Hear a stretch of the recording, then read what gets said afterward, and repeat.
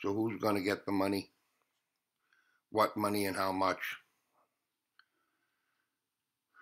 It's one of the only things I could find on the actual money that they're supposed to give people who are out of work, having a hard time during the coronavirus.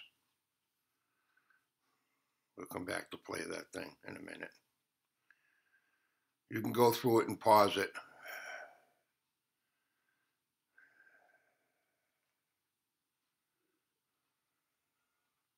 Here is a breakdown, right? Everyone is eligible.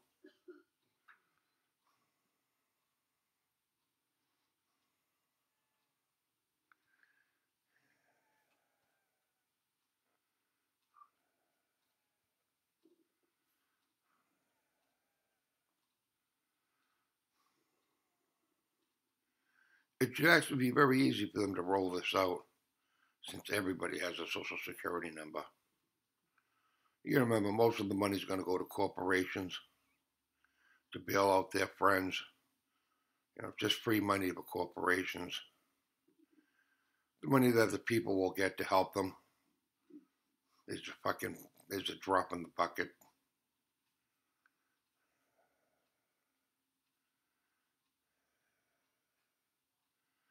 But I found this, I just wanted to run it up.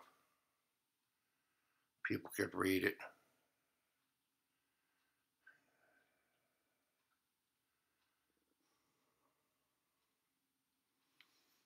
I haven't found much on it. Who gets the money and how much, etc.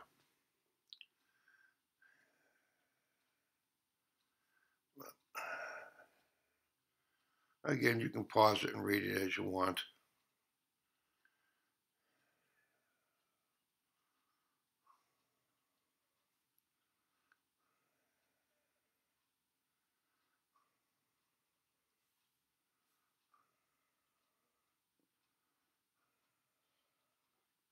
I'm sure it'll all get fucked up. I know who's always getting paid. Our politicians, they never miss a check, do they? Rotten pieces of shit.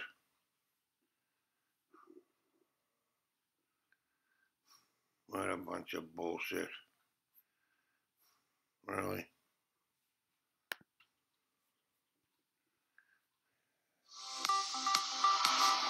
Of course. 13-second piece of shit advertisement. Fucking commercials everywhere. Commercialize the internet. What a scam. So breaking overnight, and this is the big story this morning, the White House and Senate have reached an emergency agreement on a massive $2 trillion stimulus package. This is unprecedented legislation. It will rush to aid businesses and workers and our healthcare system, all slammed by this pandemic.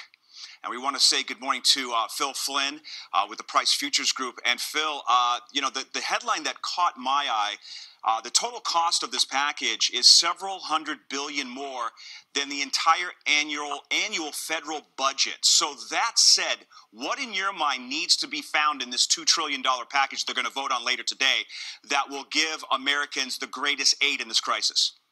I think it's to allow businesses to stay in business, the small business loans, the stopping of foreclosures, getting people through this historical crisis that we've seen.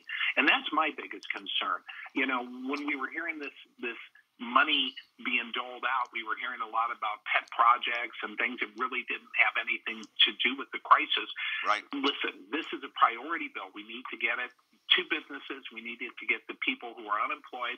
And I think this bill goes a long way towards doing a lot of that. I want to talk about what happened yesterday on Wall Street. We saw the biggest single-day gain since way back in 1933. I think that date is important, Phil, because those were the early years of the Great Depression. And it tells me that although this is music to a lot of people's ears, we are far from out of this crisis. Yeah, I agree with you. I still think there's a lot of challenges ahead. But unlike what we saw in 1933, you're seeing the federal government step in and take steps to stimulate the economy. Back in the 30s, we did the exact opposite. We kind of stood away. I think we've learned a lot from the Great Depression.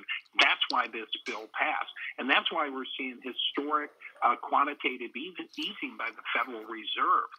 Instead of draining liquidity, they're going to flood the market with liquidity.